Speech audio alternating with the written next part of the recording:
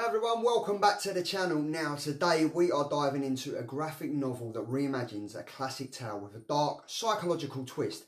I am talking about Alice Never After by Dan Panosian, Giorgio Spalletta and Francesco Segala. This was released 23rd of July 2023. So grab your tea, or should I say your Mad Hatter's brew, because things are about to get very Wonderland.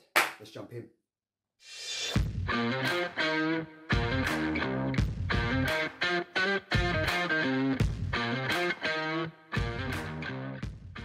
So, we all know Alice's original adventure through Wonderland, right? The whimsical characters, the chaotic tea parties and the Queen of Hearts yelling the iconic phrase, "Off with their heads!" But Dan Panosian's take on Wonderland is this done in such a way that you've probably never imagined.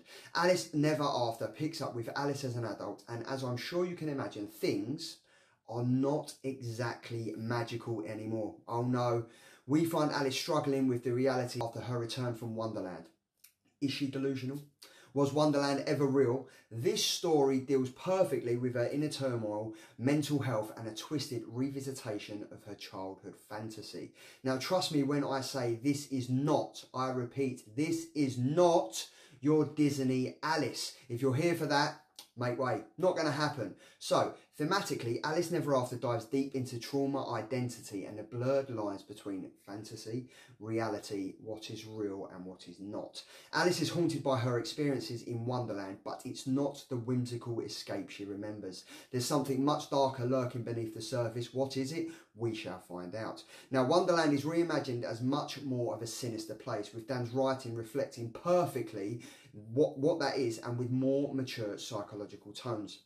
It's not just a retelling though.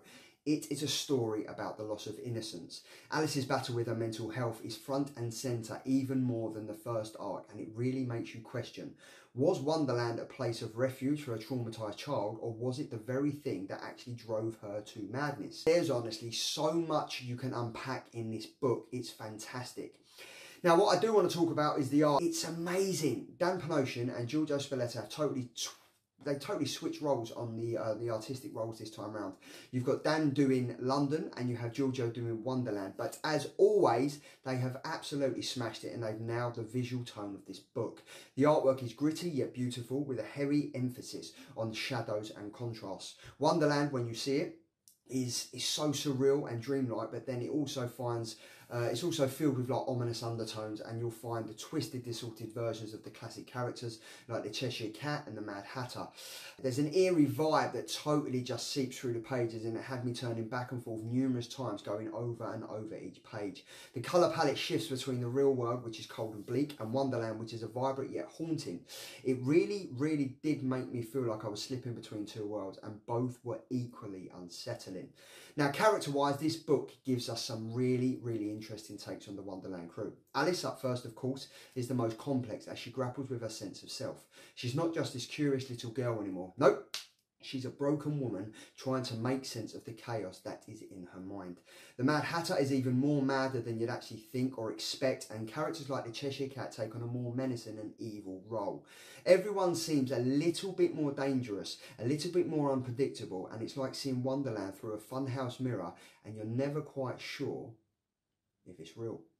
So, there we go. Who is Alice Never After for? If you love dark psychological stories, or if you've ever been curious about what actually happened when the fairy tale ended, this is a must read for you. I cannot stress this enough. It's perfect for fans of twisted reimaginings of gothic literatures, and anyone who loves the blend of fantasy with a tiny little bit of psychological depth. But a word of caution though, this isn't a light-hearted romp through Wonderland. It's intense, and at times it's very disturbing, and definitely not for kids. But if you're looking for a graphic novel that makes you think and leaves you haunted long after you've turned the last page, then you will definitely want to pick this one up. Guys, that's it for today. Another 5-minute review done and dusted. If you've read Alice Never After, drop a comment below and let me know your thoughts. Did you love the dark take on Wonderland, or was it a little bit twisted for your taste? Please do not forget to like, subscribe and hit that notification bell so you never miss a review, whether it's on a comic book, a trade paperback or a toy. But until next time, please stay curious but maybe not that too curious. See you later.